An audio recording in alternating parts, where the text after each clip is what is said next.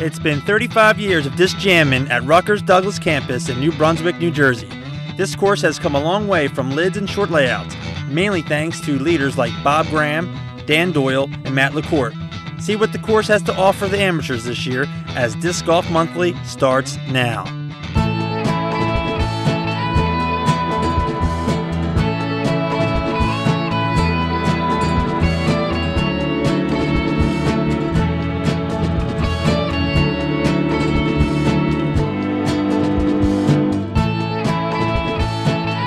Welcome to Disc Golf Monthly. I'm Todd Cottrell. I'm here with Matt Ott.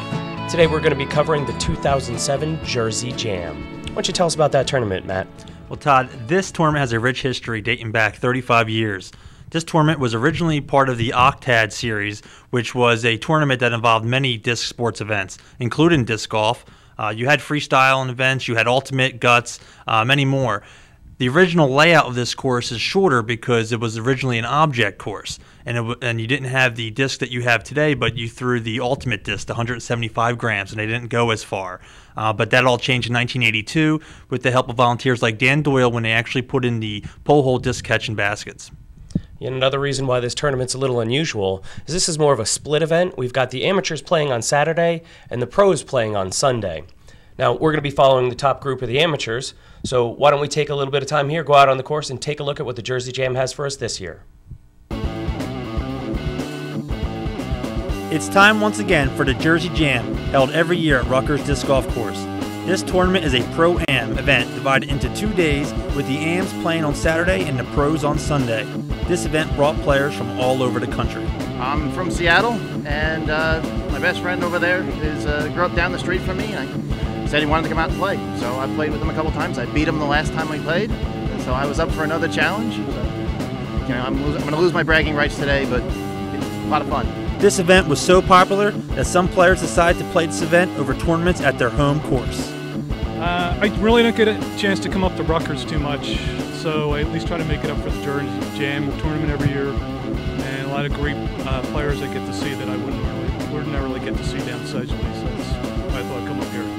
The Jam is played on a temporary layout that has expanded from the original design.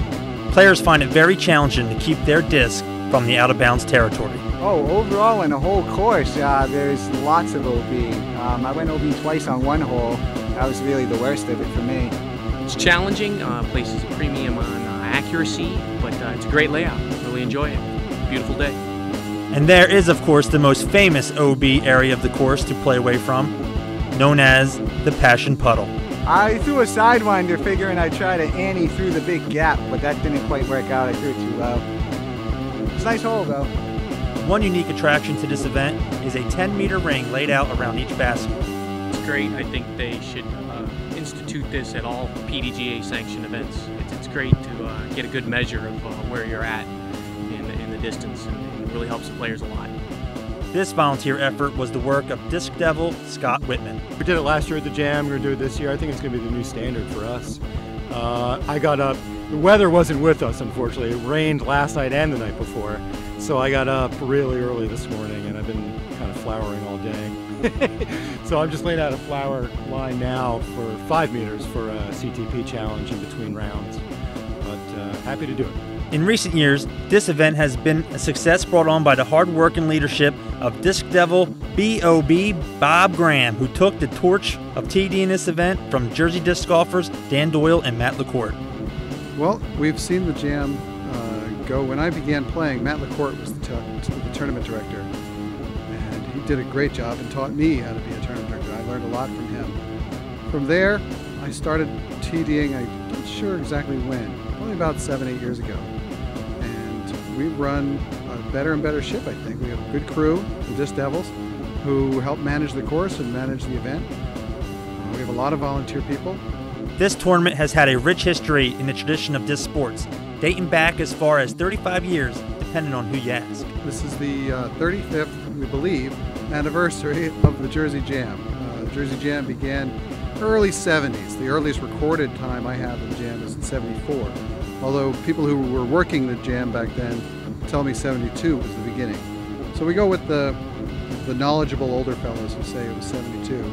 and that would make this the 35th anniversary. So after 35 years, what does it feel like to be at the 2007 Jersey Jam? It's really been wonderful to see it just throughout the years go from a target course to a whole, the structures came in, of course, for the World Tournament. We've been playing those. We're really happy with this layout. We were really happy with this layout last year, and even from last year to this year, we've just tweaked it just a little bit more just to make it a little bit more competitive. The success of this tournament is an extension of the leadership coming from Bob Graham. In Jersey, well, not just Jersey, but all over the place, Bob is quite the mover and shaker. He really does give of himself to the sport. I would have to say his standout experience would be just designing this course in the first place and upkeeping it this whole time. It's just amazing that he's done this. It's like a diamond in the rough. For Bob, the beginning of his involvement in disc sports could be considered a family affair. I was very young, maybe 10 or 11 years old. My older brother, Jim Graham, started playing Ultimate, and he dragged his little brother into the club, and we formed a club out here in Branchburg, New Jersey. And as we got older, Ultimate became background, high school and college happened, and we dropped out of the Frisbee scene. We knew about disc golf. It was a fun thing to do on the side, but Ultimate was really our passion. But after, I guess it was 1988 or 87, my brother gave me a call and said, "Hey, you wouldn't believe this. There's actually Frisbee golf discs." So we'd been playing with 165, Ultimate lids back then, and now we're playing with disc golf discs exclusively for disc golf. We were so excited. Well, congratulations to Bob Graham and fellow Disc Devils on their celebration of 35 years of disc jamming in Jersey. While the Disc Devils are definitely one of the long-standing clubs in the area that seem to be able to put volunteers together year after year, and the New Jersey Jam is definitely the Disc Devils' premier event. Todd, who are we going to see today? Well, we're going to be watching a bunch of local guys today. We're going to be watching Dave Martinez from Philadelphia, Pennsylvania.